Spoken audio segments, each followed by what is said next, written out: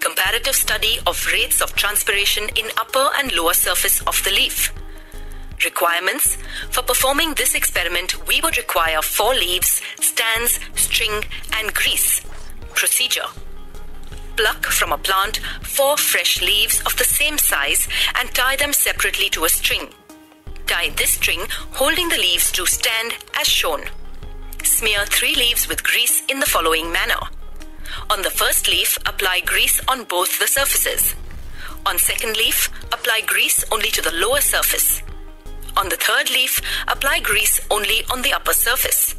Leave the fourth leaf as it is without applying any grease on any of its surfaces. Leave the experimental setup without disturbing for 24 hours. Observe the leaves next day after a period of 24 hours or so. Observations. The first leaf remains fresh because transpiration could neither take place from its lower surface nor from its upper surface as grease was applied on both its surfaces.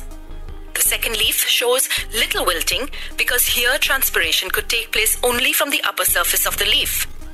The third leaf shows more wilting than the second leaf. There was grease coating on its upper surface.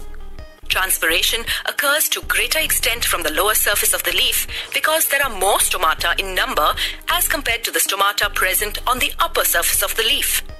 The fourth leaf shows complete wilting because here transpiration could take place from both of the surfaces of the leaf.